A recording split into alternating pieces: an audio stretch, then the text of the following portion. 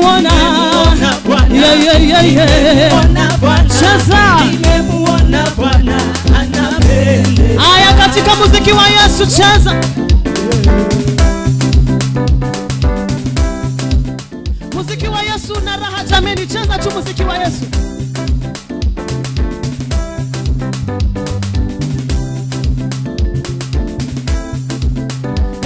Nimemuona Bwana, nimemuona Yahweh, nimemuona Bwana anapendeza. Nimemuona Bwana, nimemuona Bwana, maisha yangu nimemuona Bwana anapendeza. Nimemuona Mwokozi akinitetea, nimemuona Bwana anapendeza. Nimemuona Bwana, nimemuona Bwana milele yote, nimemuona Bwana anapendeza. Aya, ndugu Malonza kuja tuonyeshe vile tutaenda. Twende.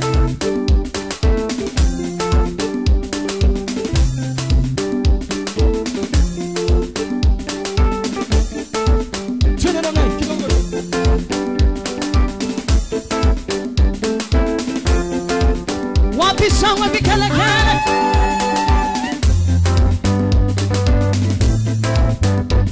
Weka madoido kidogo tu. Ukiweza teremuka chini mdogo mdogo. Twende. Twende.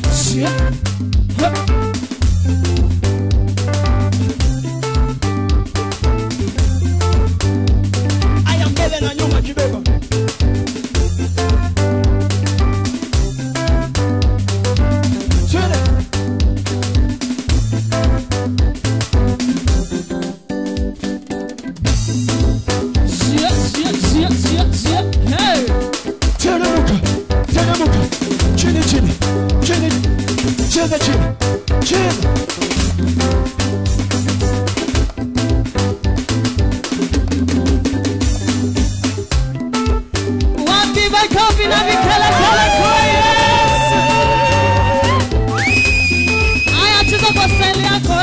Tunapomaliza muziki wa Yesu, cheza kwa style yako.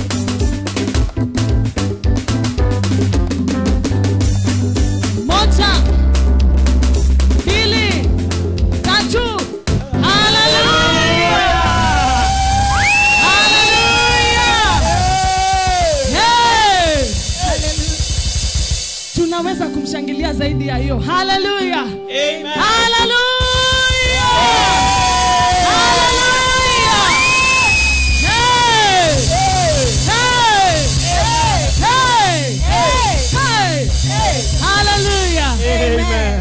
Anastahili Bwana wa mabwana. Hallelujah. Amen. Nataka tu tuchukue dakika moja. Najua una jambo la kumwambia. Mwinulie tu sauti yako. Mwambie tu jambo ambalo unataka tu alisikie siku ya leo. I know you've come with something special. Jiambie, atite kamkutano na yeye umweleze kile ambacho unataka leo asikie. That today he may hear. And lift your voice. Inua sauti yako. Mwambie ni Bwana wa mabwana. Yeye ni Mungu anayetenda makuu. Hakuna mwingine aliye kama yeye. Juu na chini hakuna wa kufananishwa na yeye. Uwepo wake hauwezi kulinganishwa na mtu. Neema yake haiwezi toshanishwa na ya mtu. Ya mwanadamu inafifia, lakini neema yake inatosha. Uzuri wake hauna kipimo. Upendo wake kwetu hauna kipimo. Mwambie Bwana jambo asubuhi ya leo. Unapoendelea kuzungumza naye, mweleze kilicho moyoni. Mwambie yale ambayo umekuwa ukitaka asikie. Tunaambiwa katika mwezi huu ni mwezi wa Bwana kutupatia. Ni mwezi wa Bwana kutupatia. Akatupatia haja za mioyo yetu. He's our provider, he's our God. He's our maker, he's our Father. Jehova, tunakuinulia sauti zetu. Tunakuinulia sauti zetu Bwana. Tunasema wewe ni Bwana juu ya mabwana. Hakuna wa kulinganishwa na wewe Jehova. Hakuna wa kufananishwa na wewe mfalme wa falme. Who is like unto our God? Who is like unto our Father?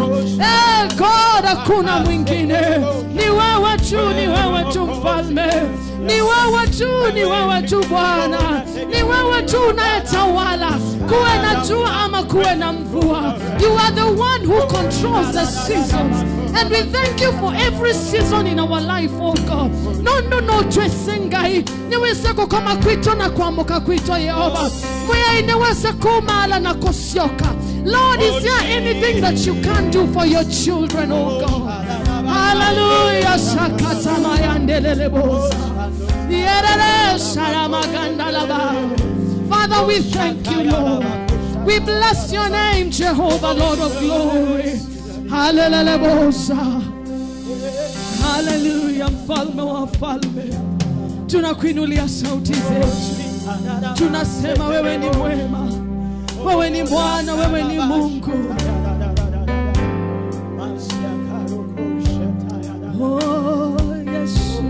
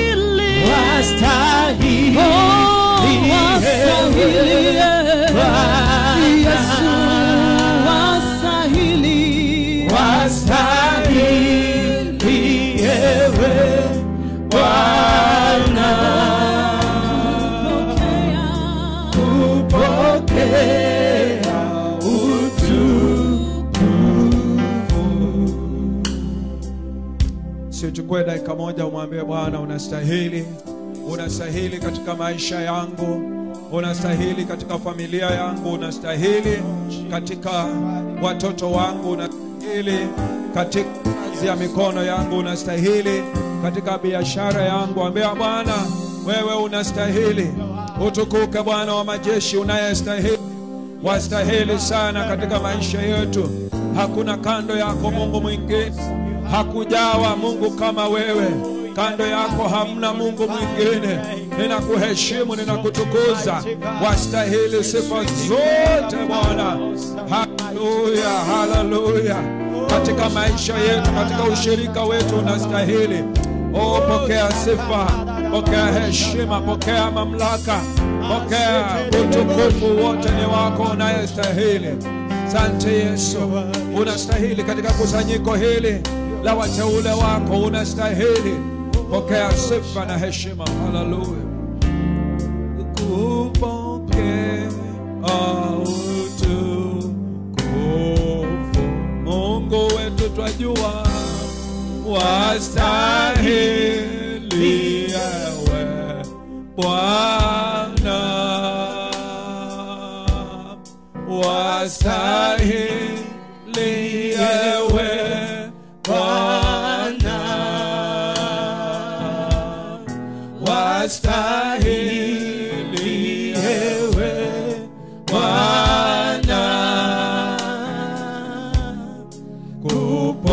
pokea utukufu.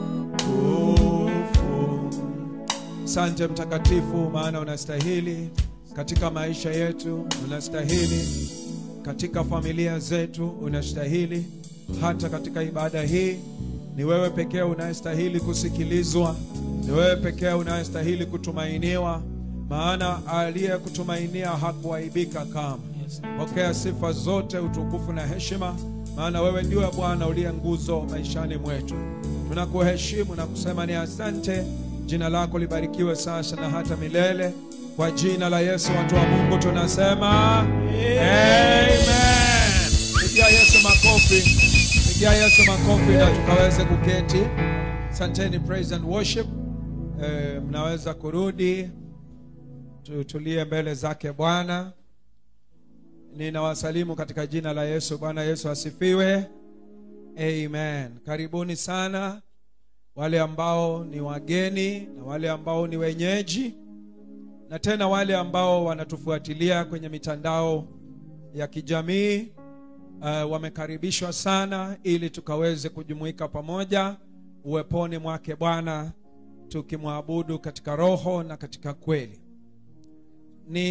Napenda niweze kumkaribisha mchungaji ambaye atatuletea neno, ambaye ni resident pastor wetu John Ndiritu. Na kabla haja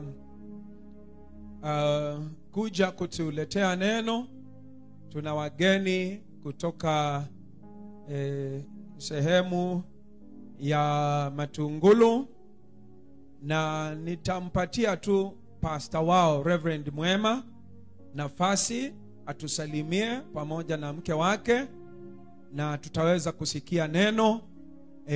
Maana tuna kile kipindi kingine alasiri ya leo. Tutaweza kuwajua vizuri zaidi wakati ule, ili tukaweze kupata nafasi nzuri tulishwe kwa neno, na baadaye tutakuwa na meza ya Bwana. Huwa tunasherehekea meza ya Bwana kila Jumapili ya kwanza ya mwezi, na Jumapili hii ndiyo ya kwanza mwezi huu wa 4, ambao kwetu ni mwezi wa God's provision, ama tunasema Mungu atapatiana. Ni mwezi tunaamini.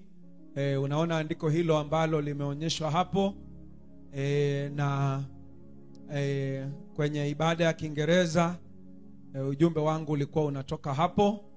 Na wale ambao mko na simu na zina uwezo wa kuingia kwenye mtandao wa Facebook, ukienda pale uandike Christian Church International Neema Machakos, utaweza kupata ule ujumbe. Na sio huo peke yake, kuna jumbe nyingi sana, maana kwa neema ya Mungu tumekuwa hewani sasa kwa zaidi ya mwaka mmoja, na hizo jumbe zote ziko hapo. Hata ukienda YouTube useme Christian Church International Machakos, utaweza kupata jumbe nyingi, utabarikiwa. Na kwa hivyo ukitaka kuelewa zaidi juu ya ujumbe huo ama theme yetu ya mwezi, God's provision, basi utasikiliza baadaye, sio sasa, kwa sababu sasa tutasikiliza pastor akihubiri. Ni heshima yangu nialike Reverend Mwema pamoja na mke wako, na yeye ni overseer wa makanisa yetu Christian Church International. Yale maeneo ya unaweza kupitia hapa mama, si lazima uende mbali. Maeneo yetu ya Matungulu, na yeye ndiye overseer kule, na pia yeye ndiye baba yake Joshua. Joshua, simama tupungie mkono. Kamera, unajua mchukue kwa kamera hapo, asiseme hakuonekana kwa kamera. Ako pale. Mchukue. Huyo ndiye mtoto wa mwisho, anaitwa kitinda mimba wa hawa wazee wawili ambao wanapenda Mungu. So ukiona Joshua hajitoi, umwambie. Yaani unaweza kuwa mtoto wa reverend, mtoto wa overseer, na haujakuja maombi ama hujafanya hivi, lakini ni kijana mzuri. So wametutembelea kwa sababu ya pre-wedding ambao tutakuwa nayo alasiri. Joshua, unaweza kuketi. Yeye ndiye last born wa hawa wazee ambao ni watumishi wa Mungu. Wacha watusalimie na baadaye tutasikia neno kutoka kwa resident pastor wetu John Ndiritu.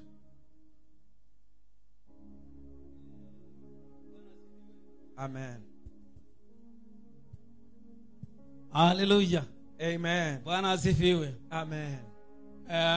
Ninarudishia Mungu shukrani asubuhi ya leo kwa sababu ya kutupatia fursa ya kufika huku Machakos Neema. Hii ni mara yangu ya kwanza kufika hapa na kuwa hapa.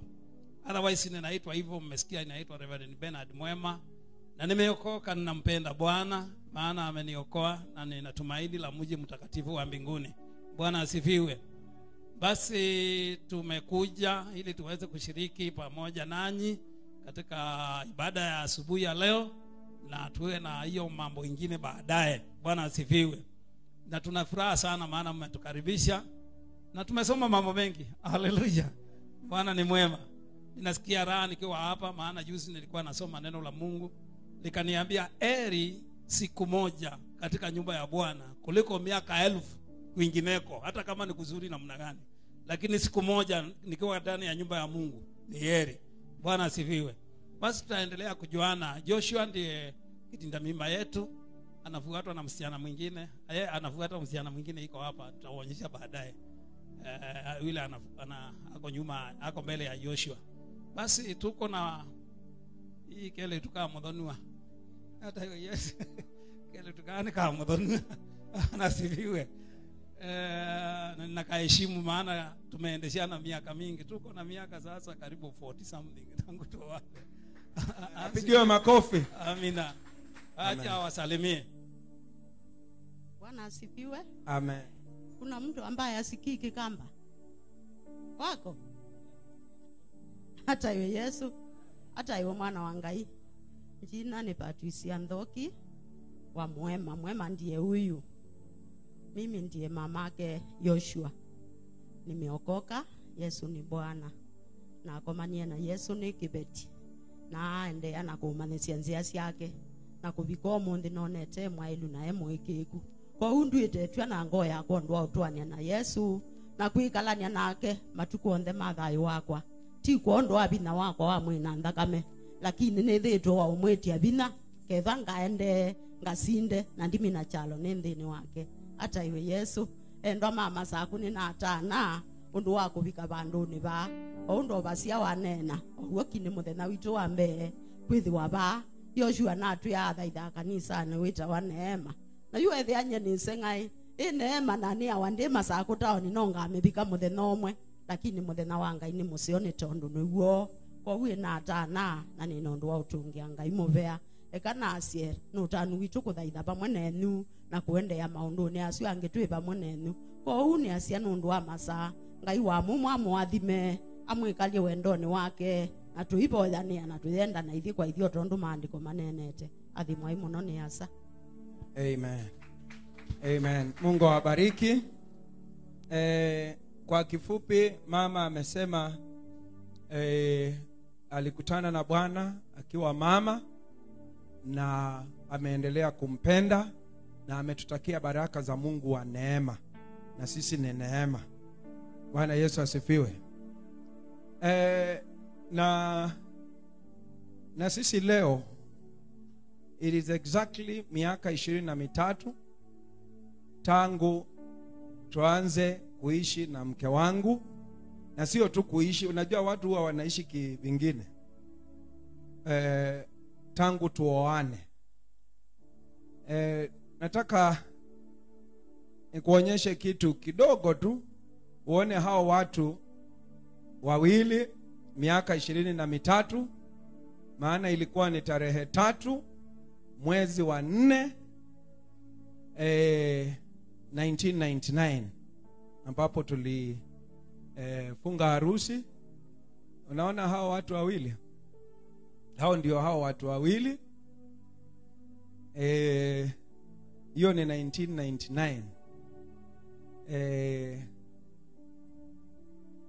mmoja alisema hingewekwa hapo kwa sababu amefunga macho, na mimi nikamwambia huenda alikuwa anaendelea kuabudu kwa sababu kupata mume ni baraka kubwa.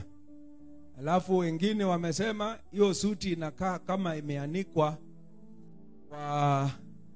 kwa mti. Kuna profesa mwingine ameona hiyo kwa status,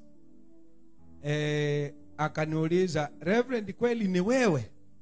Na akasema kweli Mungu hutoa watu mbali. Na mimi nikamwambia ndio ni mimi kwa sababu nilikuwa hapo. So najua ni mimi. Na ninajua huyo mwingine ni mke wangu. So nasi pia tunashukuru Mungu na kumheshimu sana kwa ile neema ametuwezesha. Kwa wale ambao ni vijana, najua watu wanaongea mambo mengi na kusema siku hizi ndoa haiwezekani. Ndoa inawezekana.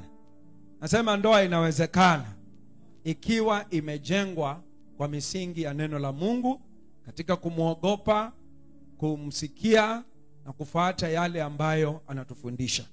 Basi tusimame sasa na tumkaribishe Pastor John Ndiritu ambaye ni resident pastor wetu, atuletee neno la Bwana vile Mungu alivyomtayarisha katika jina la Yesu Kristo. Tupigie Yesu makofi na tupatie pastor nafasi. Karibu sana.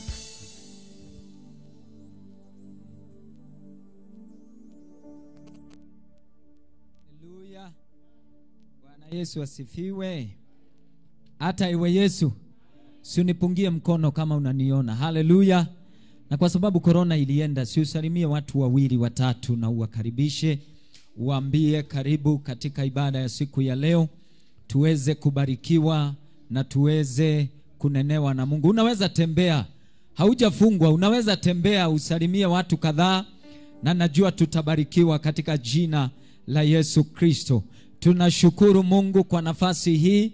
Ukiona mtu amesimama hana mtu anamsalimia, tafadhali naomba uende umsalimie, alafu muambie chukua Biblia yako tuweze kusoma neno la Bwana, na tutabarikiwa pamoja katika jina la Yesu Kristo. Naomba tuchukue Biblia zetu asubuhi ya leo tuweze kusoma neno la Mungu pamoja, na nashukuru Mungu kwa wote ambao wamefika. Ni mara yangu ya kwanza kukutana na wewe, nasema Mungu akubariki. Huwa tumekutana katika maisha haya, bado tunaendelea na safari katika jina la Yesu. Amen. Yes, naomba tufungue Biblia zetu katika kitabu cha Warumi sura ya 13, ama Romans chapter 13 and verses 11. I'll read verse 11 and verse 12 na tutasikiza neno la Mungu. Naomba utupe kwa Kiswahili. Romans chapter 13 verse 11 and verse 12. Nikaribishe wote wanaotufuatilia kwa mitandao. May the Lord bless you. I'm Pastor John Ndiritu. As we walk together and as we allow God to speak to us this morning, nashukuru Mungu kwa hiyo nafasi tuweze kusoma neno la Bwana pamoja. Tuko pale zote? Amen. Wacha tusome NIV, alafu nitaisoma kwa Kiswahili na tutabarikiwa. And do this, understanding the present time, the hour has already come for you to wake up from your slumber, because our salvation is nearer now than when we first believed. Verse 12. The night is nearly over, and the day is almost here. So let us put aside the deeds of darkness and put on the armor of light. Kwa Kiswahili tusome pamoja. Naam, tukiujua wakati kwamba saa ya kuamuka katika usingizi imekwisha kuwadia.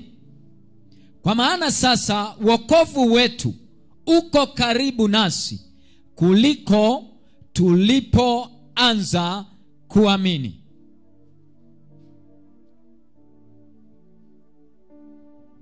Usiku umeendelea sana. Bwana asifiwe.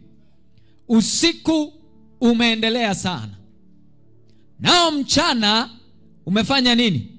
Umekaribia. Basi na tuyavue matendo ya giza na kuzivaa silaha za nuru. Bwana asifiwe. Baba, ni asante kwa usomaji wa neno hili. Naomba Bwana ukatuunganisha zote pamoja na wale walio mbali na walio hapa, ukatuunganishe kwa Roho wako Mtakatifu, ndiposa neno hili likawe msaada kwetu sisi na kanisa lako ulimwenguni. Kwa Yesu Kristo tunaomba na hata kuamini. Amen, amen. Tunaweza keti uweponi mwa Bwana na tubarikiwe pamoja.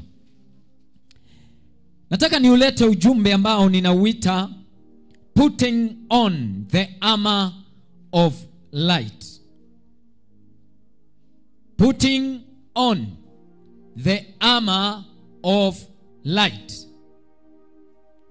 Nitaenda kwa Kizungu na Kiswahili na pia Kikamba, diposa tuweze kutembea na kila moja wetu.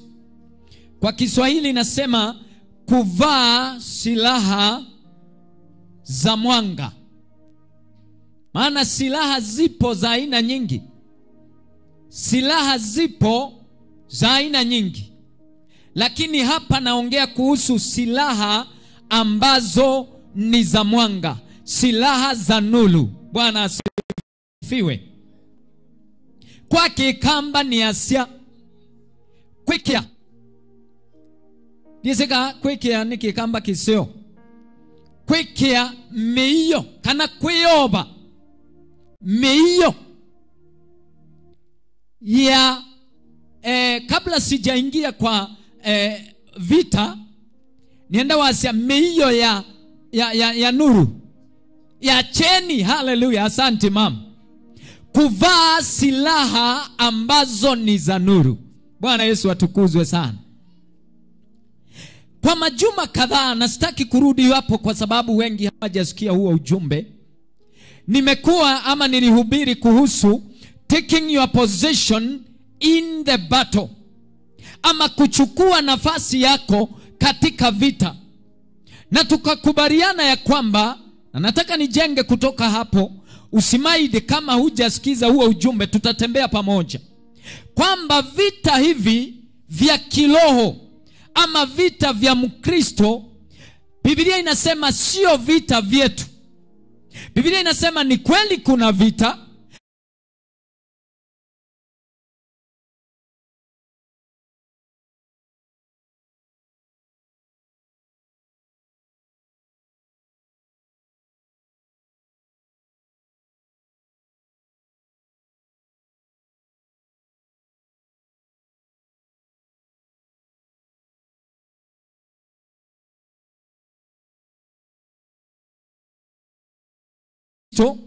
uliyeona nuru ya Bwana, uliyekombolewa na Yesu, wewe ambaye umeokoka, wewe ambaye unamjua Mungu, wewe ambaye unaelewa kuna vita vya kiroho kwa maisha haya ambayo tunaishi. Na nikwambie kwamba ukijiposition vizuri katika vita, hiyo ni number 1. Number 2, unastahili kuwa na silaha. Bwana asifiwe. Hawezi enda kwa vita bila silaha. Kweli ama si kweli? Na waona wana wa Israeli wakiwa kwa mlima pale, wanapopigana na Goliath, wako na vitu vya vita vyote, wako na kila kitu. Hata Goliath mwenyewe upande ule mwingine kama adui amejihami vizuri. So ukajidanganya kwenda kwa vita bila silaha, basi wewe utaumia. Bwana asifiwe. Na kwa sababu tumekubaliana tuko katika vita, nataka tuangalie tunafaa kwenda kwa vita namna gani. Daudi akafika mahali akavalishwa mavazi ya mfalme. Akasema haya mavazi ni ya kifalme, ni ya vita, lakini sijazoea. Maana sio kila vazi linaingia kwa vita. Akaamua hapana, mimi nitatafuta tumawe tungapi. Bwana asifiwe. Akatafuta tumawe tu, na akajua kamawe kamoja kanatosha, as long as ako ndani ya Mungu, ako na Mungu wa majeshi, ako katika kundi la Mungu wa majeshi. Haleluya. Alishinda vita? Hakushinda. Bwana asifiwe. So nataka tutembee pamoja. For us to wear or to put on the armor of light, number one, the old self must be put off. Diposa uweze kuvaa mavazi haya ya vita ambayo nataka kuongea juu yake leo, lazima mtu wa kale, lazima mtu ambaye alikuwa wa kale, mtu ambaye alikuwa wa dhambi, mtu ambaye alikuwa upande ule, lazima kwanza huyo mtu afe. Bwana asifiwe. You cannot put the armor of light. Na ninaongea hivyo nikijua kuna in the book of Ephesians 6 inaongea kuhusu the armor of the full armor. Bwana asifiwe. But in the Romans inasema, na ndio ninataka kutembea nayo leo, the full armor of light. Yani ufae mavazi ya nuru. Haya mavazi nayo hayawezi kukaa mahali ambapo mtu wa kale bado anatawala. Haleluya. Lazima mtu wa kale afe. Lazima mtu wa kale aondoke. Lazima matendo ya kale yawe yamesahaulika, diposa mavazi ya nuru yapate mahali pa kuingia na kukaa na kutumika katika jina la Yesu. Haleluya. Mavazi haya hayawezi valiwa na mtu ambaye amelala. Mwadhani yagoshwo hata iwe Yesu. Mtu ambaye amelala, sijui kama uchawahi jipata kwa usingizi, usingizi mnono. Wanasema usingizi wa 4 ngapi? 4 ngapi?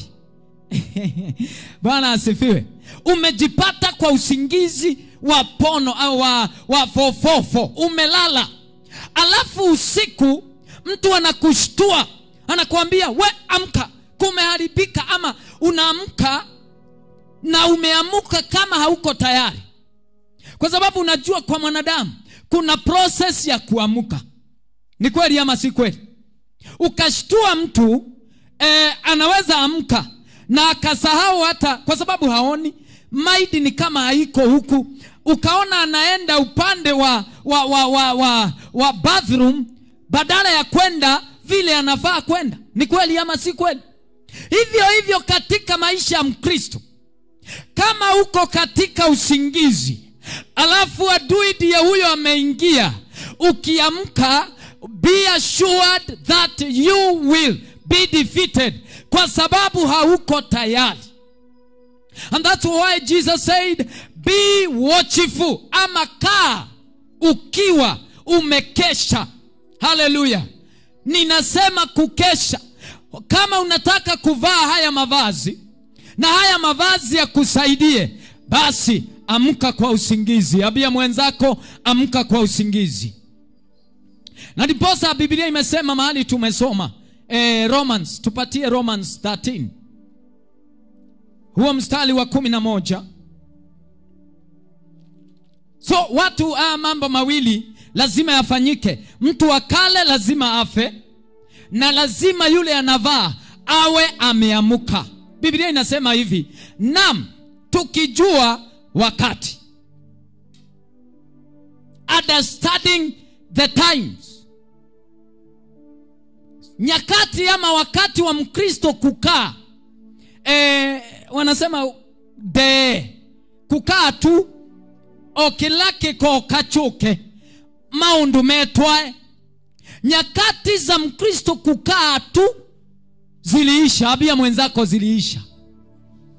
Nyakati za kukaa tu, wacha adui akija aje, asipokuja nisipo shida, nikishida none of my business. Biblia inaongea nam tukijua wakati. You must understand we are in which present times are we in now. Vijana wetu leo, what are the challenges that are facing our young men? Nilikuwa na moja akaniuliza, pastor, nataka tu niwe open na wewe. Kuchola tattoo, is it a problem according to the Bible? Maana yeye alikuwa anafikiria in his mind kwamba Biblia hata haijaongea kuhusu tattoo. Yeye anajua hapo amechenga pastor. Hakujua Leviticus 19 verse 28 imekataa. Na Biblia inasema actually usichole tattoo. So na anasema ni Mungu mwenyewe amesema. So what are the times, the present times that we are in? What are the hardships that we are facing as Christians? Because we are not in a trouble-free living world. Kuna matatizo, tukubaliane, si ni kweli? Kuna nini? Matatizo katika kila hali. Lakini ni kazi yako kama Mkristo uelewe niko katika kipindi gani. Kama ni cha maombolezo uelewe. Kama ni cha furaha uelewe. Kama ni cha manunguniko ama ni nini napigana nayo ama najifahamu namna gani. So tukijua wakati kwamba saa ya kuamka katika usingizi imekwisha kuwadia. Hallelujah. Roho wa Bwana aliweka hili neno kwangu kwamba nikumbushe kanisa kwamba wakati wa kulala umekwisha kuisha. Hallelujah. Muthena na ibinda ya ukoma nethelile mwendwa. Muthena na ibinda ya ukoma nethelile. Maana tunalala, watoto wetu wanaangamizwa. Unalala, doa yako inaangamizwa. Unalala, kanisa linapigwa. Unalala, unasahau kazi ambayo unafaa kuifanya. Ibinda ya ukoma nethelile. Hata nisipohubiri lingine, huo ujumbe nimetumwa na nimefikisha. Church, ibinda ya ukoma nethelile. Wakati wa kulala umeisha. Masaa ya kuamka yamefika. Hallelujah. Supatia Yesu makofi mazuri. Ninaomba usipatikane kwenye usingizi. Dukethi wokomete mwendwa.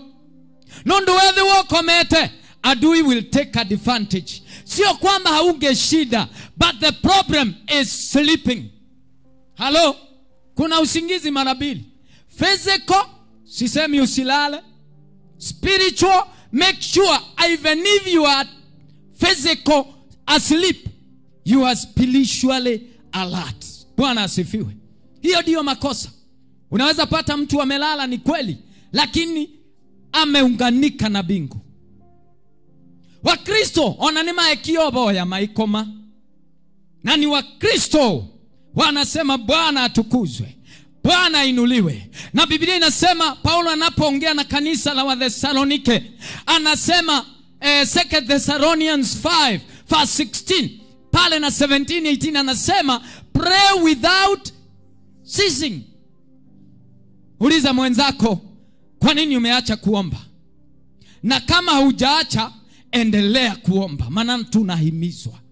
Lakini kama umeacha kuomba, Roho wa Mungu anaongea na wewe.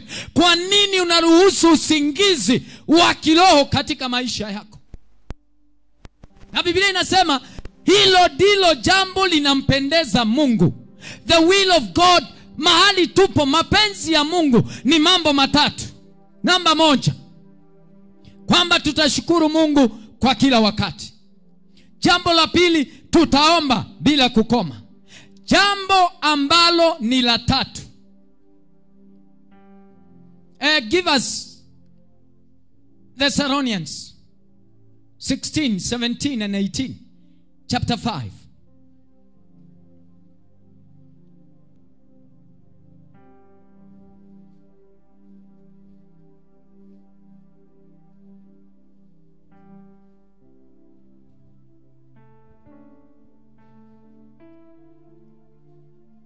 (16 and 17).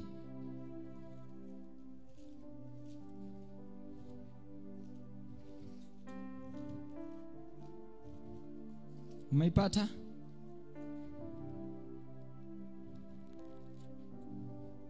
First Thessalonians 5 16. Sorry, nilikuwa nimekupatia second, ni first. Inasema rejoice always. Praise the name of the Lord. Rejoicing always ni wakati ni kuzuri ama ni kubaya. Unafaa kufurahi kila wakati. Ambia mwenzako kufurahi kila wakati. Be joyful always. Number 2. Next. Pray continually. Wakati unasikia kuomba na wakati hausikii kuomba, unafaa kuomba. Bwana asifiwe. Ambia mwenzako hapo kwa kuomba. Tunafaa kuomba continually. Wakristo, umeitwa na Bwana na anasema tuombe bila kukoma. Mstari unaofuata, jambo la 3.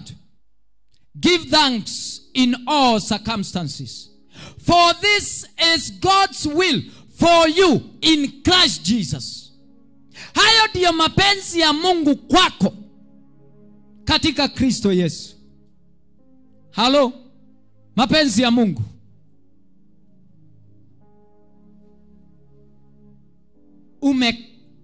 Umeacha kushukuru Mungu. Kwa nini? Kwa nini unalalamika? Kwa nini unalalamika? Kwa nini unalalamika?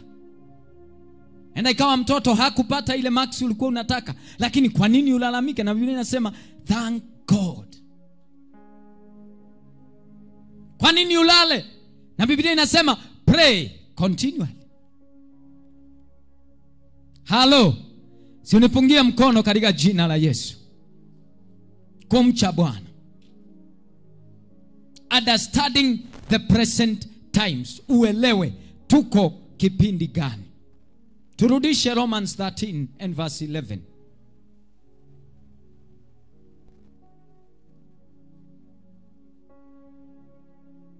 Do this understanding the present times. Kwamba saa ya kuamka katika usingizi imekwisha kuandia. Kwa maana sasa wokovu wetu uko karibu nasi kuliko tulipoanza kuamini. Kuna siku ulianza kuamini tu, kuna siku ilikuwa ya kwanza kuokoka. Sasa umekaa katika Bwana kwa miaka kadhaa. Inatazamiwa kwamba umeongezeka katika kumjua Bwana. Umeongezeka katika imani yako kwa Bwana. Hauwezi linganishwa na mtu aliokoka jana.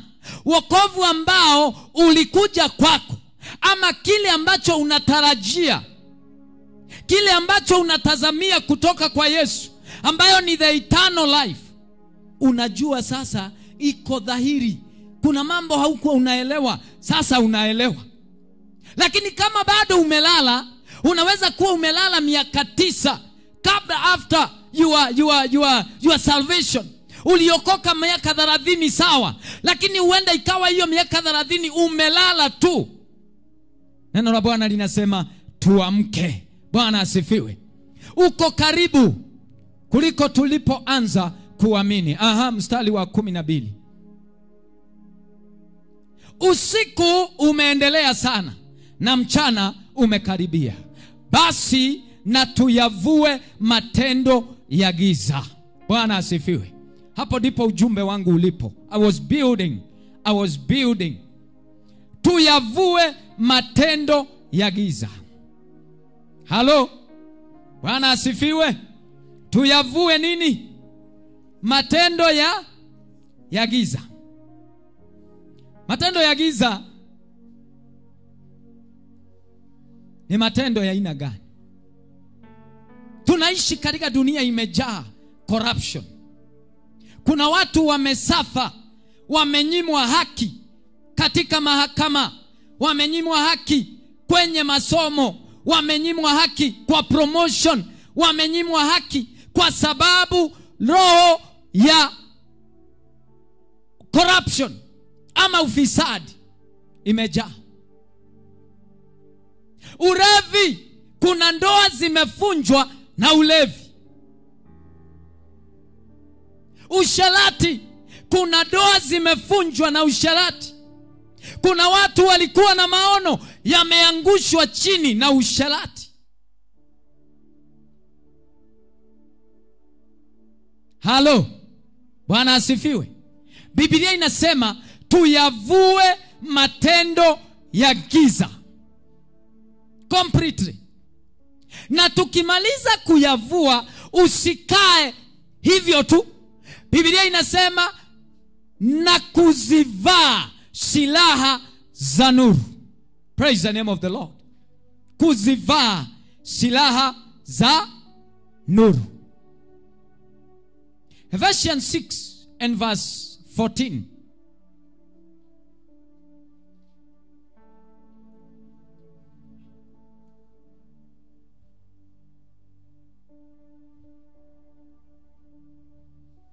Ephesians 6 and verse 14.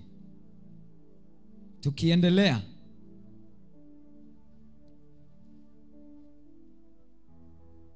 Basi simameni. Mtu amelala anaweza simama? So lazima uamke ndiposa usimame. Lakini lazima usimame kama Mkristo.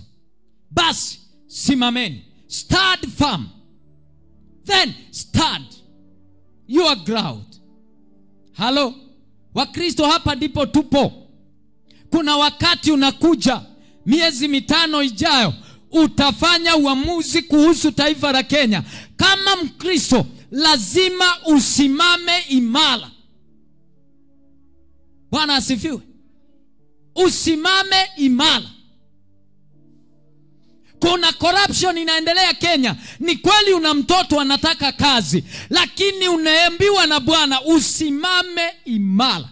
Don't do what they are doing ndiposa upate muujiza. Halo, usimame. Mkiwa mmejifunga kweli viunoni. Bwana asifiwe. Mmejifunga nini? Kweli. Mkiwa mmejifunga kweli viunoni. Halo. Kweli wapi? Viunoni. Kweli ivungwe viunoni. Kuna watu kudanganya sio issue, lakini we must be different people. Kanisa lazima liwe tofauti. Kutoka kwa watoto wa Sunday school, wakuwe wakijua mabaya na wakijua ukweli. Waambiwe this is not the way, but this is the way. Biblia inasema fundisha mtoto njia ambayo hata akizeeka hata waifanya nini? Sasa yule ndugu yetu kama angelelewa vibaya, huenda ikawa hata hatugekusanyika leo. Na ni kweli hatugekusanyika. Si ni kweli? Situpigie hao wazazi makofi mazuri. Na kama yule kijana naye hangekubali kiboko, angepotea nyumbani. Siku nao wanapotea, wanaenda kabisa kwa wakiogopa kiboko. Tumpigie makofi mazuri. Na pia naona msichana ananiangalia yeye anasema, pastor, na mimi naye kama hangekubali kugojea Bwana, tungekuwa hapa siku ya leo. Situmpigie makofi mazuri. So Biblia inasema zote, kutoka mtoto, kutoka kijana hadi mzee, hakuna mtu anaachwa. Tujivunge kweli viunoni mwetu. Praise the name of the Lord. That is number 1. Number 2, na kuvaa dirii ya haki kifuani mwetu. Haki. Haiwezekani kule nje watu wananyanyaswa, na wakija kanisani wanapata the same spirit ambayo inafanya kazi nje iko kanisani. Habia mwenzako lazima tuwe tofauti. Maana aliyetuita, Biblia inasema dunia ilimkataa. Ni kweli? Dunia ilifanya nini? Dunia hata ilijaribu kumzika, lakini yeye ni wale hawawezi zikwa. Alizikwa na kaburi lake haliwezi onyeshwa leo. Unajua uzuri wa Yesu ni kwa sababu kuna watu walizikwa mapema. Kuna watu walikuwa na majina makubwa, walikufa, lakini makaburi yao bado yapo. Unajua kifo ni kitu ikishika, imeshika, haiachili. Halo, haifanyi nini? Lakini kuna mamlaka ya mmoja, kuna nguvu za mmoja ambazo haigeweza kuzuilia. Wengi wameshikiliwa na makaburi na walikuwa na majina makubwa, wako na pesa, wako na mali. Hata leo tunawakumbuka na tunasema mambo yao, lakini bado wameshikiliwa na nini? Lakini Yesu ninayehubiri leo hajashikiliwa na kaburi. Yeye alifufuka, na sio tu kufufuka, alipaa. Haleluya. Huyo ndiye Yesu tunaongea juu yake. So anaposema haki iwe katika kifuani mwenu, tadili ya haki iwe kifuani, anamaanisha tu hivyo, haki. Next, kwa sababu ya wakati,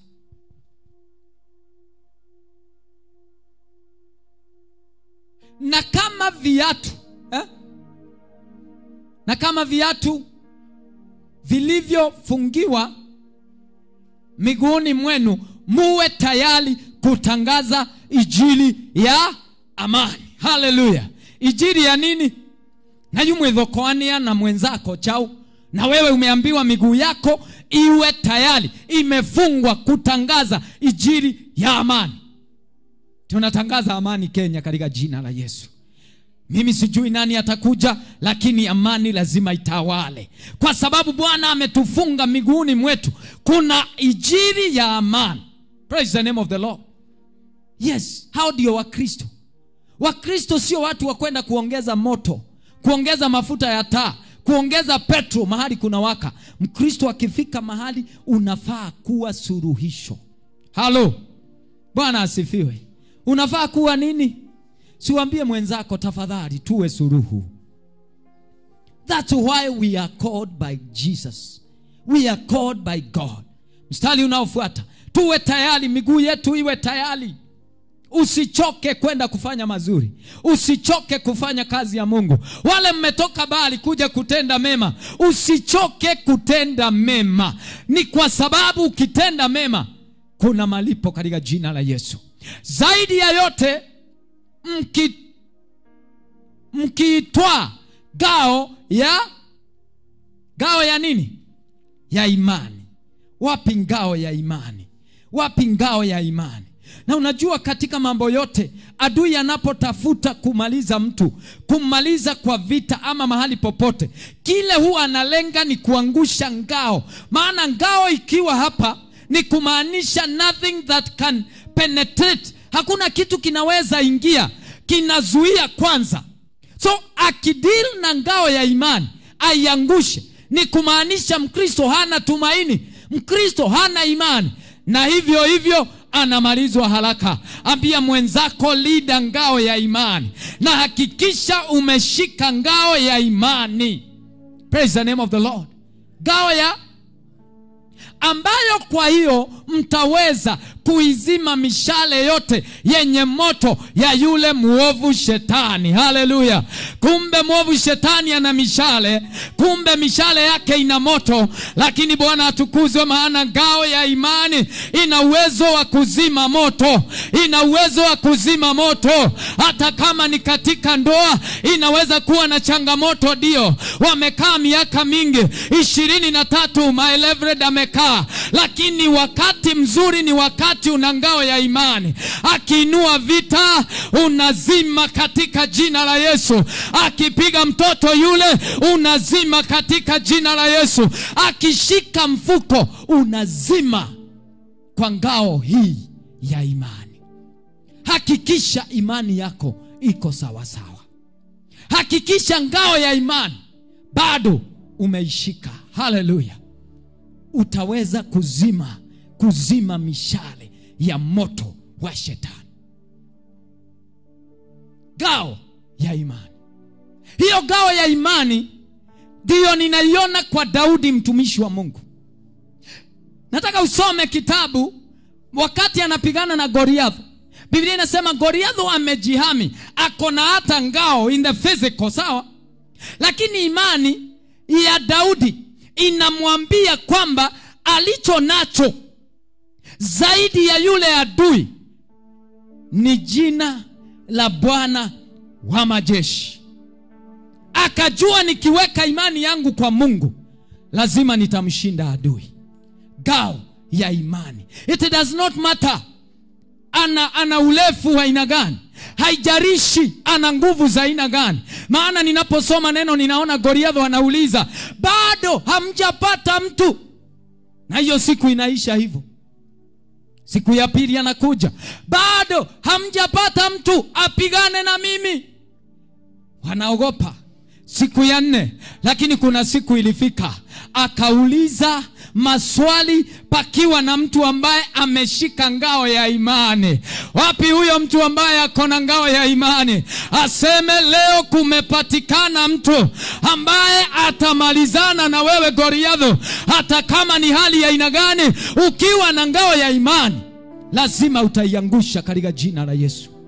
I'm not exciting anyone, lakini hii ngao ya imani ambayo ilikuwa na Daudi haiwezi kaonekana kwa macho, lakini imani ikikolea ndani ya Mkristo, you can go anywhere, you can do anything, and you can bring down any power and authority, anything, name them in Jesus name. Imani. Hallelujah. Next. Imani. Tena ipokeeni chepeo ya nini? Ya wokovu. Chepeo ya nini? Ya wokovu. Kuna watu wanatoa chepeo wanaficha. Chepeo ya wokovu wanatoa wakiwa kwa matatu na wakija kanisani, lakini wakifika church kwa gate anaivaa. Halo, ambia mwenzako hapana, chepeo ni ya kila wakati. Wokovu ni kila wakati. Bwana asifiwe. Wokovu ni wakati uko kazini, wakati uko nyumbani, wakati unaenda shule, wakati unasoma, wakati unafanya mtihani, wakati umepita, wakati wowote ukiwa kanisani, wakati wa wokovu. Bwana asifiwe. Chepeo ya na upanga wa Roho ambao ni neno la Mungu. Upanga wa Roho ambao ni neno la. But the challenging thing, kama kuna kitu kinasumbua wa Kristo, ni kusoma neno. Lakini nashukuru Mungu kwa sababu hawako hapa. Lakini watu wengi hawasomi neno. Na kama wanasoma ni mistari mitatu. Nilikuwa nasoma neno hivi kitambo, nilikuwa upande ule mwingine. Nilikuwa nakuja hivi, nashika neno hivi, maybe nimesukumwa na hali kali sana na nasikia nataka neno, kwa sababu ni kweli kuna mtu wa ndani ambaye anajua siri mahali ilipo. So sikuwa nimeokoka, lakini ningekuja nichukue neno hivi, niseme Bwana ninenee, Bwana nena nami, nataka hata kusikia hii hali yangu, naomba Bwana unisaidie. Halafu nafungua neno hivi. Ilikuwa kitambo. Juu sasa hii Biblia sikuwa naiona sana. Nilikuwa huko, sitasema ni wapi. Nafungua hivi, nasema hapa ndipo nitasoma. Halafu ukisoma usikie Bwana anasema hizi baraka, hii laana iko mbele yako, utakufa usipo. Hiyo naona hiyo sio hiyo nilikuwa natafuta. Kuna watu usoma neno wakitafuta kile wanatafuta. Bwana asifiwe. Kile wanataka kusikia. Lakini neno la Bwana linasema ushike upanga wa Roho ambao ni neno la Mungu. Lazima likolee. Ambia mwenzako neno lazima likolee. Neno lazima likolee, kwa sababu neno limeguza na limeongea kuhusu kila kitu katika maisha yetu. Hallelujah. Bwana asifiwe. The sword of spirit. Tukiwa tumefika hapo, nataka turudi na wewe Romans 13. Ninapoenda kumaliza Romans 13 and verse 13. Diposa sasa hizi silaha hizi silaha, this armor, the whole armor of God. Na sasa Romans imeita the armor of light. Diposa iweze kupatikana ama iweze kufanya kazi, kuna kitu lazima tufanye. Na nataka hapa ushike vizuri. Biblia inasema kama ilivyo husika na mchana na tuenende, hiyo ni verse 13. Ni kama imeanza bali kidogo, lakini najua nitapata kile natafuta. Wacha nisome kwanza kwa NIV vile inasema kwa Kizungu, ama kwa Kiingereza inasema hivi: let us behave decently. Hello, that is the word I was looking for. Let us behave decently. Level decently kwa Kiswahili inasema, tusome tu hapa, behave decently, na tuishi kwa adabu. Yes, ndio nilikuwa natafuta, na tuishi kwa adabu. Hallelujah. Najua naongea na wazee, najua naongea na vijana, najua naongea na watu wa kila lika, lakini nashukuru Mungu kwa sababu neno la Mungu linaongea na kila moja, that we must behave decently. Kuna watu kule hawana adabu. Kuna watu kule maisha yao hawajali. Unapata mtu hajari hata hajari akitukanana. Sijui kama ushawaisikia mtu ambaye mdomo wake ni loose, anatoa maneno, hajari kama kuna watoto, hajari kama kuna nini, hata kama hakuna watoto. Kuna mambo lazima tujishike kama Wakristo. Kuna vile tunafaa kujibeba kama watu wa Mungu, na watu ambao wamebeba silaha hizi ambazo nimetaja. Posa Biblia inasema behave decently, na tuishi kwa adabu kama inavyostahili. Ambia mwenzako kuna vile tunafaa kuishi wakati wa mchana kama inavyostahili. Wakati wa mchana kama saa hii tumetulia zote vizuri sana, si ni kweli? Saa hii huwezi ona mtu anafanya mambo yucho, hapana, ni mchana. Bwana asifiwe. Na hata ukiona mtu anataka kufanya kitu, atajificha na hapo, kwa sababu already anajua this is not right. Hello, Bwana asifiwe. Kama vile unavyoishi mchana, hata usiku Biblia inasema you behave decently, na wala sio kwa ulafi na ulevi. Hello, uchafu na uasherati, ugomvi na wivu. Huyo ni Bwana ananena nasi, ananena nasi siku ya leo. Behave decently. Ambia mwenzako we must behave decently. And we must, kwa sababu ni neno la Mungu linasema hivyo tu. We must behave decently. Diposa zinaitwa silaha za nuru, kwa sababu nazo hizo silaha zinafanya kazi kwa Mkristo ambaye anaishi kwa nuru. Bwana asifiwe. Kuishi kwa nuru. Number 1, know Christ. Diposa hizi silaha ziwe effective katika maisha yako, you must know Christ. Know him better.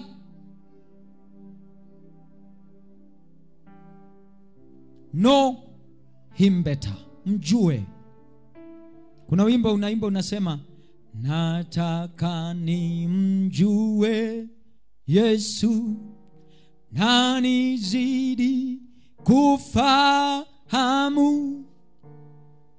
nijue pendo lake na wokovu wake kamili, zaidi mimi ni fahamu Yesu, nijue pendo lake na wokovu wake kamili, zaidi zaidi zaidi mimi fahamu Yesu, nijue neno lake na wokovu wake kamili.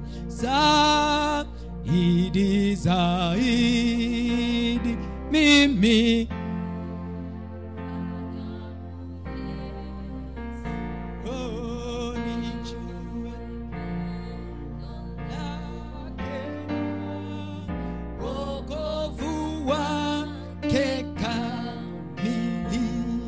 Philippians 3:10.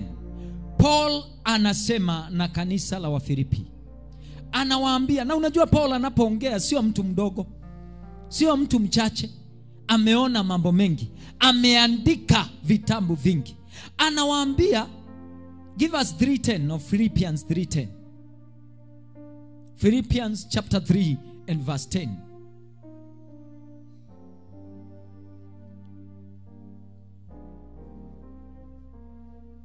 Anasema, ninachotaka tu ni kumjua Kristo na kuiona nguvu ya ufufuo wake. Sio Kristo tu, lakini kwa sababu kuna nguvu ambazo zilimfufua Kristo, nataka nijue Yesu Kristo pamoja na hizo nguvu zilizomuinua kutoka kaburi. Anasema ninachotaka. Na unajua ni mtu amesoma, mtu alikutana na Yesu, mtu ambaye aliona Yesu. Anasema bado sijamjua vizuri. Ninachotaka, niko na tamaa, niko na tamanio la kumjua Yesu Kristo. Shida yetu ni wakati tunatulia na kusema ni tayari nimemjua. Kuna siri nyingi za Yesu. Ukikaa na yeye anakufundisha. Alikuwa anafundisha mitume, wanamuendea wanamwambia ulikuwa unasema nini? Anawafafanulia. Wapi wa Kristo watakao mtafuta Yesu wamwambie, leo umenena nasi kuhusu kuvaa silaha za nuru. Ulikuwa unamaanisha nini? Akufundishe pole pole, maana yeye ni rabii, mwalimu mkuu. Bwana asifiwe. Ninachotaka ni kumjua Yesu. Kwa sababu gani? Anajua akimjua Yesu, he is assured of the life tomorrow. Akimjua Yesu, ako na hakikisho la maisha ya kesho, hata baada ya kaburi. Akimjua Yesu, anajua anapata wokovu kamili. Akimjua Yesu, anajua the challenges, atapewa uwezo wa kushinda vita, wa kushinda dhambi, wa kushinda kila kitu. Knowledge of Christ. Tamani tu mpendwa, umwambie Bwana, nataka tu nikujue wewe Yesu. Na mwimbaji akasema zaidi, zaidi, zaidi, zaidi Bwana, nijue. Bwana asifiwe. Number 2, be committed to him. Ukimjua Yesu, basi usimuache. Usimuache. Usiache mambo ambayo anayapenda. Anasema wale wanaonipenda wanazishika amri zangu. Kama ni kushika amri za Bwana, zishike bila kukoma. Be committed in the things or on the things of the kingdom. Be committed. Commitment. To be committed, it's a decision you make. Yoshua akasema hapana, mimi na nyumba yangu, mimi na nyumba yangu nitamtumikia Bwana. Chagua wewe leo utamtumikia nani? Mimi na nyumba yangu nitamtumikia Bwana. Chagua wewe leo utamtumikia nani? Mimi na nyumba yangu. Chagua wewe leo. Ni uamuzi. Ambia mwenzako ni uamuzi. Unafanya uamuzi wa kumfuata, kumfuata, kumfuata. Ameenda ngambo ile, na usimfuate juu ya mikate. Halo. Ni wa baraka. Usimfuate juu ya baraka. Maana ukizikosa, na sio kwamba hana uwezo wa kukupatia, lakini ukikosa ile baraka unataka, utakuwa annoyed na utarudi wapi? aliuliza Petro na akawauliza, hata nyinyi, maana watu wameenda, makutano wameondoka, nyinyi mnataka kwenda? Peter akamuuliza, tutakuacha twende wapi? Nani mwingine atakaye tupatia neno kama lile unatupa? Nani mwingine ametupatia hakikisho la maisha kama wewe Yesu? Where shall we go? Mwambie siwendi popote.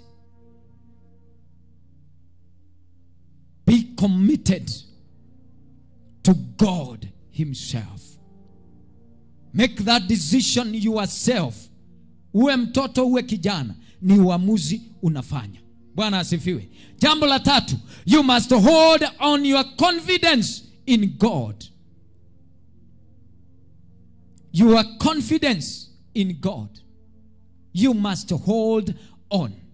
Sometimes kuna wakati utafika uone umeomba miaka mingi. Ukiuliza hawa wazee wetu, our reverends, our mothers here, watakwambia kuna vitu mingi wameombea na maybe hata hazijaonekana. Na kuna vitu vingi hawakuombea, lakini katika maombi walipata vitu hata zingine hawakuwameitisha. So sometimes you must hold on to that confidence in Christ Jesus. Usikubali kuwa wavered. Biblia inasema wakati wa Elijah, Biblia inasema alipowaita pale Karmeli, aliwaambia, how long will you keep on wavering? Mnasimama kwa Baali, mnasimama, nataka ijulikane leo. You have, kwa sababu alikuwa anajua ako na confidence kwamba Mungu wake hawezi muangusha. Bwana asifiwe. Hold on that confidence. Hold on that confidence. Kama unaandika, andika Matthew 9:27 to 29. Inaongea kuhusu Matthew 9:27 to 29. Tupatie hiyo. Yesu alifika mahali akauliza wale vipofu, akawauliza, do you believe that I am able to do it? Do you believe? It was a question. Matthew 9:27. Nitamalizia pale. Yesu aliondoka hapo, na alipokuwa anakwenda, vipofu wawili walimfuata. Kina nani waliomfuata? Vipofu wangapi wakamfuata Yesu? Wakipiga nini? Hawakuwa wamelala. Hawa ni watu walikuwa wameamuka kutoka kwa usingizi, na walikuwa wamechoka na upofu. Shida yetu ni kuzoea upofu na kutulia kwa upofu na kusema yote ni sawa. Lakini waliamua watamfuata huyu Yesu, wakipiga kelele, Mwana wa Daudi, utuhurumie. Utuhurumie. Yesu alipoingia nyumbani, watu hao wawili wakamwendea. Alipoingia nyumbani hawakumuacha. Kuna watu wanaacha Yesu kwa sababu ameingia nyumbani. Hao wanarudi kwa sababu wameona matumaini yamefanya nini? Waliingia mpaka na yeye, wakamwendea, naye akawauliza, je, mnaamini kwamba naweza kuwafanyia jambo hilo? Mnaamini? Maana wanasema, Bwana turehemu. Akawauliza, nyinyi kwanza mnaamini? Wewe unaamini Kenya itakuwa salama wewe, ama unalalamika kama wale wengine? Wewe unaamini kwamba katika Yesu mashua ya economy ya Kenya haiwezi zama, ni kwa sababu ya unaamini wewe? Wewe unaamini kwamba watoto wako Bwana amesema hawatapotea? Wewe unaamini kwamba uzao wa tumbo lako umebarikiwa? Unapoondoka kwenda kufanya biashara, unaamini kwamba Bwana amesema hautatoka bure? Unaamini? That is the question. Aliwauliza, mnaamini? Na wamekaa miaka mingi, maybe wakiomba na wakitafuta msaada waweze kufunguka macho, lakini hawajafunguka. Wakasema, huyu Yesu ndiye anatenda na tunamfuata. Aliwauliza miaka hiyo yote, are you still holding on that confidence that I am able? Mnaamini kwamba naweza kuwafanyia jambo hilo. Nao wakamjibu, naam Bwana. Hakuna kupoteza wakati kwa mtu ambaye anaamini. Walisema ndio Bwana. Halo. Mstari unaofuata na mstari wa mwisho. Hapo Yesu akawaguza macho yao. Haleluya. Ni kwa sababu waliamini. Akawaguza macho yao akasema, na iwe kwenu kama mnavyoamini, sio kama ninavyoweza, kwa sababu tayari uwezo anao. Uwezo wa kufungua macho ako nao, hata kutamka inatosha. Lakini anasema na iwe kama vile mnavyoamini. So imani yako ikiwekwa kwa mizani, inaweza fungua macho kama vile ilivyofungua ya hawa vipovu wawili. Mnayoamini, macho yao yakafunguliwa. Haleluya. Si ninaomba Bwana akufungulie macho. Mimi sijui ni macho ya aina gani. Huenda ikawa hata uko hapa unasema nikirudi nyumbani sijui narudi wapi. Lakini macho yakifunguliwa na Bwana, amani inapatikana katika jina la Yesu. Yakafunguliwa, naye Yesu akawaonya kwa ukali, msimwambie mtu yeyote jambo hili. Lakini ukisoma mstari unaofuata, hata wakiwa wameambiwa hivyo, kwa sababu maneno ya Yesu haifichiki, ni dhahiri. Kama mtu alikuwa kipofu na nimemuona, si ni lazima nimuulize paendiata pekiwata hata iwe Yesu. Na unajua hata ficha, anasema mimi nilikutana na Yesu na akatenda. Bwana asifiwe. So you must cling on to that confidence that you have in God. And the last one, devote your heart and your soul to God. Devote yourself to God. Devote yourself to God with all your soul and with all your heart. This means you must entirely, kwa chochote, kwa vyovyote, kwa hali zote, you must entirely give yourself in seeking the Lord. Amos 5 and verse 6 inasema, seek the Lord and you will live. Tafuta Bwana nawe utaishi. 2 Chronicles 22 and verse 19. Diposa nimkaribishe Leverett, cha tusome huo mstari na tutabarikiwa. 2 Chronicles 22 and verse 19.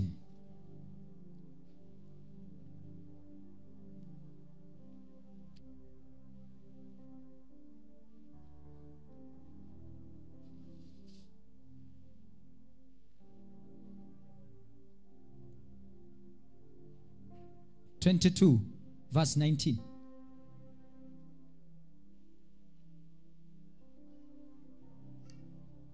Second Chronicles 22:19. Devote yourself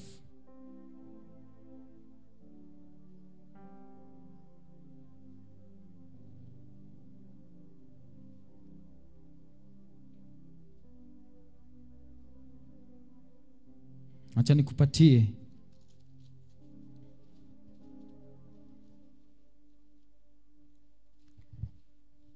posa tuweze kumaliza na Mungu atatubariki.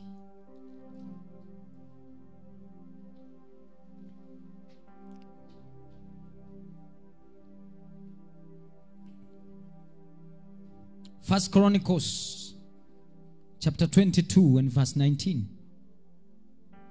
22:19.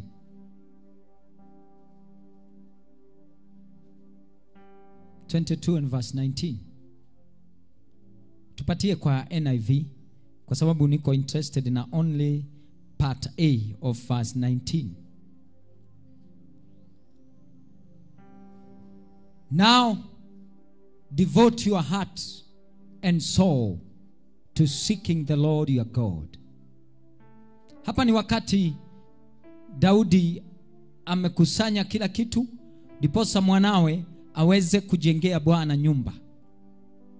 So anamwambia devote your heart and soul to seek the Lord your God. As Christians, we must devote our hearts and our souls in seeking the Almighty God. Baba wa mbinguni awabariki, awatende mema, awazidishie, na Bwana atuvarishe mavazi ya nuru katika maisha yetu. Tuishi maisha ya nuru na hatutawahi aibika hata siku moja. Baba, katika jina la Yesu, unaweza inua tu mkono wako tu moja. Baba, katika jina la Yesu Kristo nakushukuru maana umenituma na ujumbe huu. Mimi ni chombo tu, nimefikisha ujumbe ulionituma. Naomba Bwana, katika vita watu wako wamejiposition vizuri na watu wako wanatazamia kuona ushindi. Ni asante maana wewe ndiwe wavarisha, wewe ndiwe wafunga watu wako Baba na silaha hizi ambazo ni za nuru.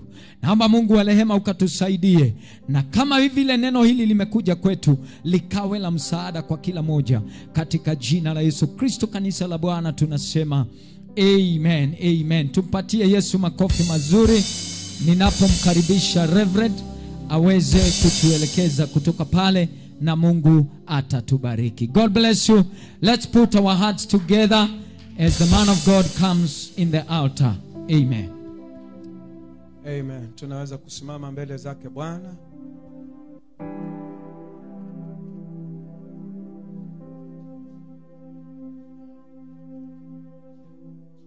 Bwana amesema nasi na tuna jukumu la kuchukua hatua.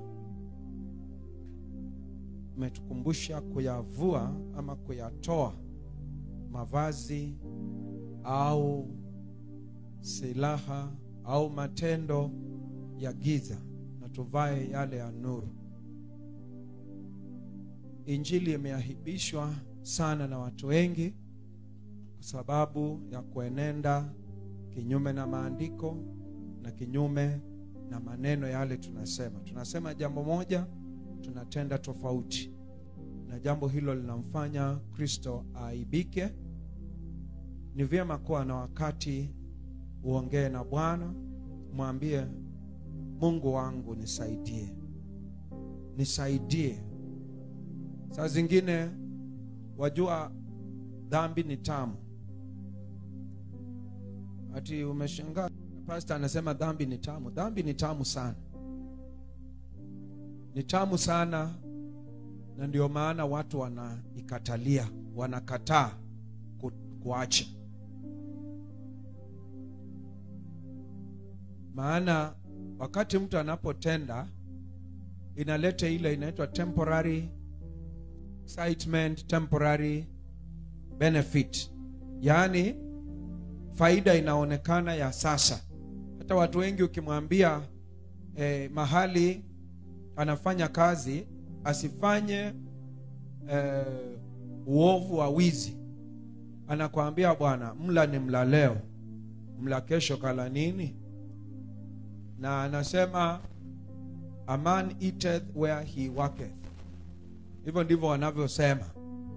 Na kwa kweli ikiwa wewe hauibi na mwenzako anaiba,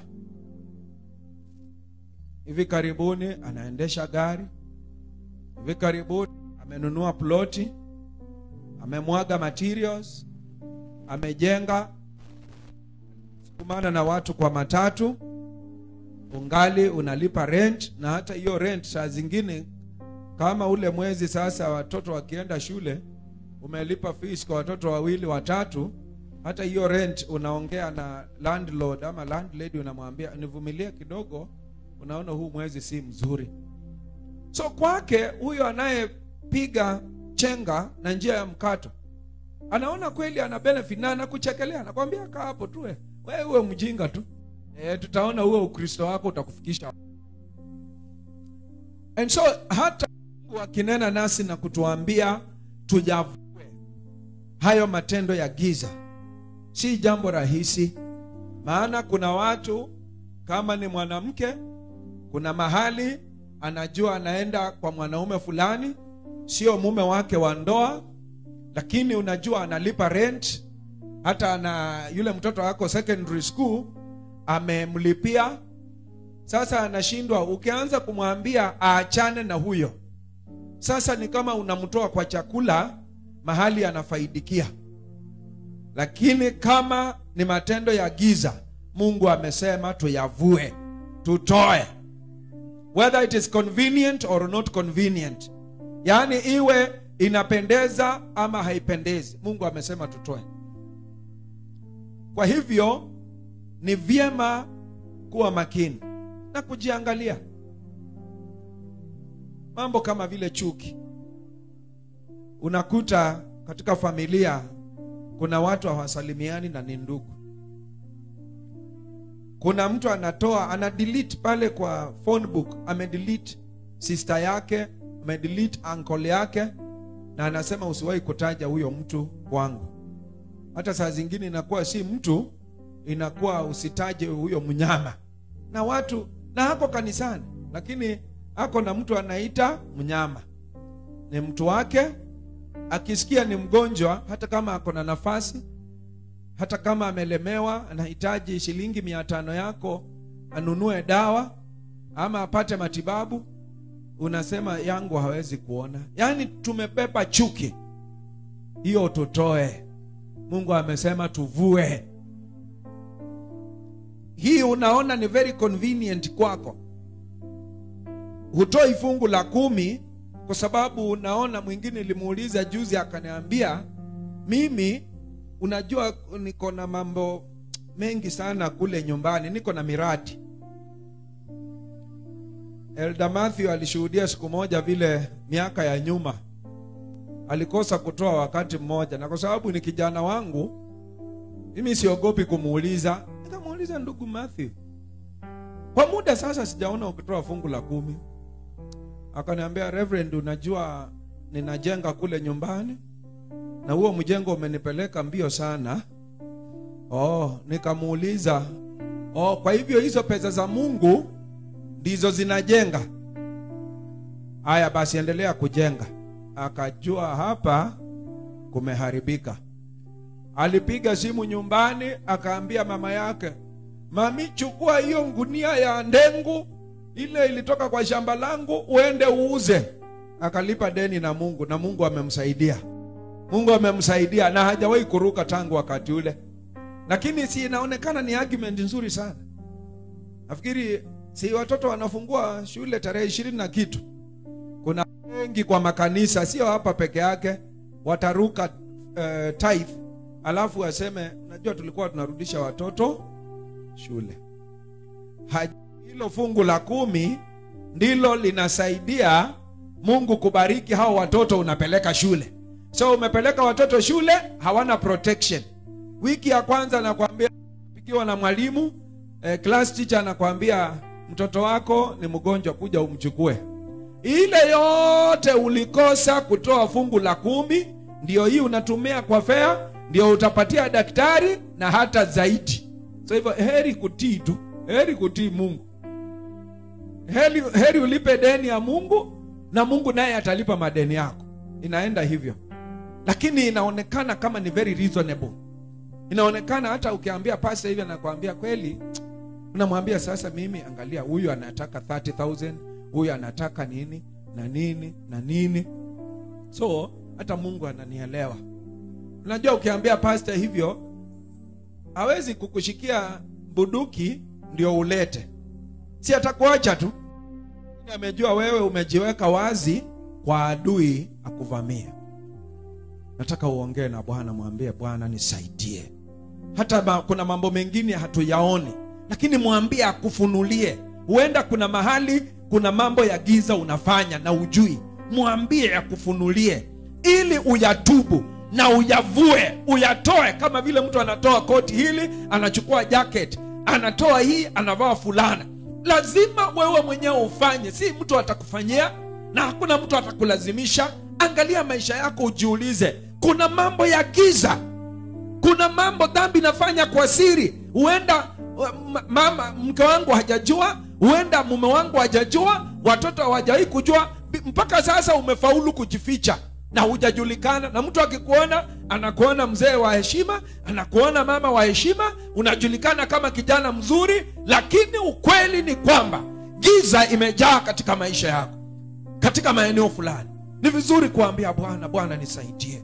Na kama kuna dhambi ya kutubu, usiogope, mtubie Bwana. Tubu hiyo dhambi mbele za Bwana, mwambie unataka msaada, maana usiku umeisha. Usiku wakati wa giza, wakati tunafanya mambo ya giza, wakati tunafanya mambo ya dhambi, wakati tunafanya mambo kwa siri tukiwa hatuonekani, huo wakati umeisha na mchana umewadia. Mchana umefika, wakati wa kufanya mambo wazi, wakati wa kuambia Yesu niko hapa, na wakati wa kumtangaza hadharani bila kuona haya na bila kuogopa jirani atasema nini. Fungua kinywa chako, ongea na Bwana katika jina la Yesu. Mtakatifu, ni asante kwa kunena nasi. Asante kwa neno lako limetujia kwa njia inayoeleweka. Naomba msaada kwa kila mmoja, kila nafsi ya wale wanatupokea kwa mitandao na wale walio nyumbani mwako. Umenena nasi Mungu wangu kwamba tuyavue matendo, tuyavue mienendo ile ya giza. Naomba katika jina la Yesu ukanene nasi. Funulia watu wako Bwana, funulia kila mmoja aliyesikia neno hili, ili neno hili likambadilishe, neno hili likalete tofauti, neno hili likalete mageuzi katika maisha ya watu binafsi, na katika familia, na katika huduma, na katika Bwana kazi za watu wako, katika jina la Yesu Kristo. Jionyesha mwenye nguvu, Roho Mtakatifu, unapogusa watu wako, unapowaconvict kuhusu dhambi zao, kuhusu haki yako, na kuhusu hukumu inayokuja, katika jina la Yesu Kristo. Bwana, ni asante, maana unanena na watu wako, unawaweka huru katika jina la Yesu. Unavunja kila nira ambayo imewafunga katika giza, unavunja kila kutojua, unavunja kila kutoamini, unavunja kila roho ya kutomkubali Yesu. Na Bwana, ninajua unatenda mema. Oh Bwana, najua unatenda mema, najua unatenda mema. Roho Mtakatifu, najua unatenda mema katika jina la Yesu Kristo. Mtakatifu, utenda mema, tenda mema Yesu. Asante kwa sababu wastahili, unastahili sifa, utukufu na heshima. Unastahili Bwana, unastahili wewe,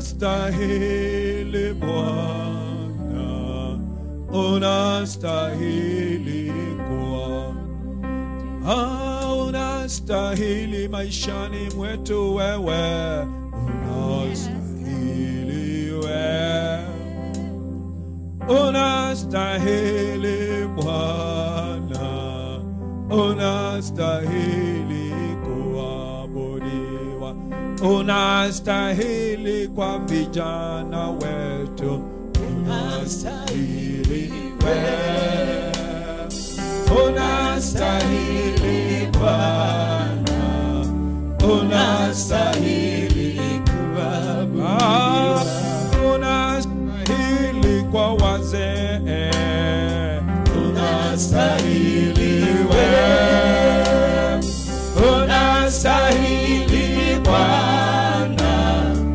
unastahili kuabudiwa, unastahili kwa kina mama, unastahili wewe, unastahili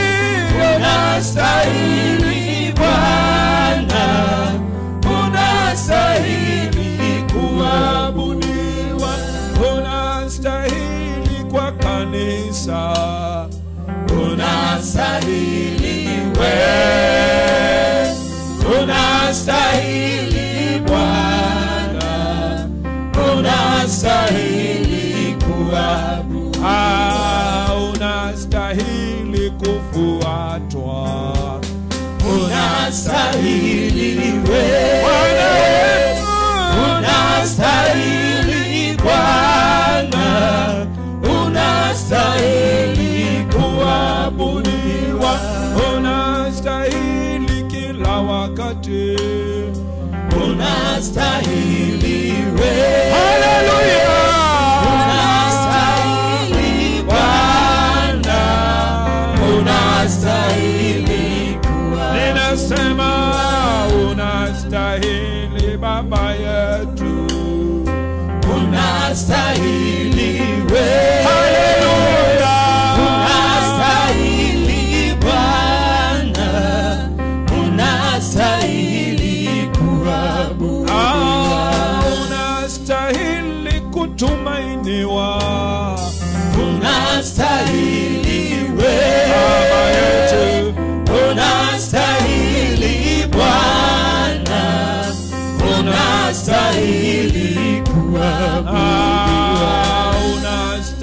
unastahili ibada yetu. Unastahili. Inua hiyo mikono, mwambie Bwana unastahili ibada yetu. Unastahili Bwana, unastahili kuabudiwa. Katika hali hiyo ya maombi, katika hali hiyo ya maombi, unaweza kuwa kwenye kusanyiko hili na haujapatia Yesu maisha yako, yaani haujaokoka, na Mungu amenena nasi kwa njia iliyo wazi. Unaweza kukata kauli leo, unaweza kujiamulia kuokoka, ukamfuate Yesu, naye Yesu hata kuaibisha. Nitakukaribisha uinue mkono wako kama unataka kuokoka, na nitakuombea wokovu kwa jina la Yesu. Inua mkono wako kama unataka kuokoka katika jina la Yesu Kristo. Kama yupo, ni nafasi yako. Na wale ambao unatufuatilia kwenye mitandao, huenda neno limeongea nawe na kuna matendo ya giza unataka kuyaweka wazi na uyavue, ama hujaokoka na wataka kuokoka, useme maneno haya nyuma yangu kwa imani. Bwana Yesu, naja kwako, natubu dhambi zangu, natangaza matendo ya giza na ninayavua, na kuanzia leo na kufuata, ninaokoka, nikuishie. Nipe nguvu za kuwa mwanao, nipe uwezo wa kushinda adui. Katika jina la Yesu nimetubu na nimeokoka. Amen. Kama umeomba ombi hilo nyuma yangu, napenda uamini katika moyo wako kwamba Yesu amekuokoa. Ana Biblia inasema katika Warumi sura ya 10 mstari wa 9 na 10 kwamba mtu huamini kwa moyo wake na anakiri kwa kinywa chake kwamba Yesu ni Bwana, kwamba Mungu Baba alimfufua kutoka kwa wafu, na akifanya hivyo maandiko yanasema anafikia wokovu. Kwa hivyo ukae na hiyo imani, umeokoka. Tafuta kanisa ninalo hubiri injili ya kweli na linalohubiri wokovu, na ufuate Yesu Kristo katika kanisa hilo, na Mungu atakubariki sana. Na basi kufikia hapo, tunapenda kuaga wale wanatufuatilia kwa mitandao, na tukibaki hapa kanisani tutasherehekea meza ya Bwana. Hivyo huwa tunafanya kwenye kila Jumapili ya kwanza ya mwezi. Tutakuwa na nafasi ya kumwabudu Bwana kwa matoleo yetu kabla ya kuaga, ili wapo kuna yeyote anatufuatilia na anapenda apate nafasi kumtolea Bwana sadaka ama mafungu ya 10, basi atafanya hivyo pamoja nasi. Kwa hivyo ashas, tafadhali, tunapenda sasa hivi tuweze kupata nafasi ya kumwabudu Bwana, na tuombe kupewa ule wimbo wa nataka nimjue Yesu. Tutakuwa tunaimba ule wimbo nataka nimjue Yesu, na wewe mwenyewe utamani kuzidi kumjua Yesu sana, zidi kumjua, zidi kupambanua mapenzi yake katika maisha yako, na Mungu atatubariki. Tunangoja wimbo.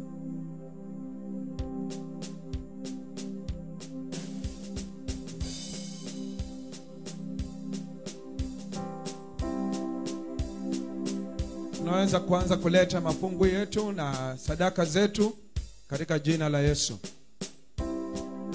Nataka nimjue Yesu Na nizidi kumfahamu, nijue pendo lake na wokovu wake kamili. Zaidi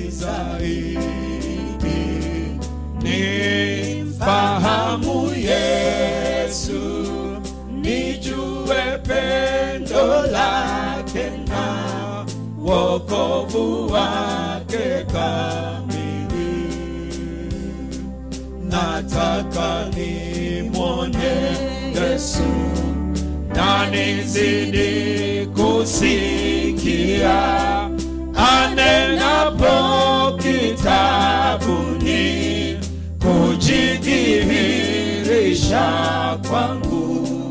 zaidi zaidi. Mimi nimfahamu Yesu, nijue pendo lake na wokovu wake kamili. Nataka nikae naye kwa mazungumzo zaidi, nizidi kuwaonyesha wengine wokovu wake zaidi zaidi. Mimi nimfahamu Yesu, nijue pendo lake na wokovu wake kamili. Zaidi zaidi. Mimi nimfahamu Yesu, nijue pendo lake na wokovu wake kamili. God bless you. God bless you. Basi tuweze kumshukuru Bwana. Asante Mungu kwa kutupa nafasi kusikia neno lako na mapenzi yako mchana huu. Uzidi kutukuka unapotusaidia. Kama vile mwimbaji na mtungaji wa wimbo huu alivyoomba, nataka nimjue Yesu zaidi na niwe na mazungumzo na yeye, nizidi kuelewa na nizidi kuona akijidhihirisha katika maisha yangu. Hivyo ndivyo tunavyoomba kwamba kila mmoja jifunue kwetu kwa njia kuu, na Bwana jionyeshe mwenye nguvu na mwenye uwezo kwa upande wetu. Tukuka na uinuliwe unapowabariki watoaji wote na kumkemea mharibifu kwa niaba yao. Asante kwa sababu umesikia na umetenda, na Bwana utajionyesha katika hali zetu zote kuwa wewe ndiwe mwenye nguvu, wewe ndiwe Mungu utakaye tupatia mahitaji yetu na kututimizia yote kwa utukufu na heshima ya jina lako. Tumeomba na tumepokea mapenzi yako kwa imani kwa Yesu Kristo. Kanisa la Mungu lasema amen. Amen.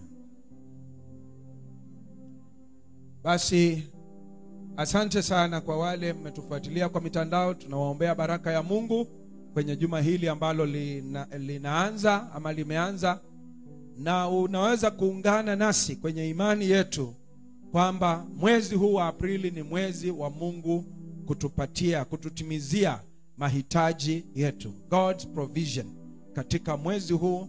Amini nasi, Mungu atakusaidia. Yawe ni mahitaji ya kifedha, mahitaji ya kindoa, mahitaji ya ujana wako, mahitaji ya kazi na biashara, Mungu atakuwezesha. Mungu awabariki na muwe na wiki ya ushindi na kibali chake Bwana. Amen. Amen. Amen.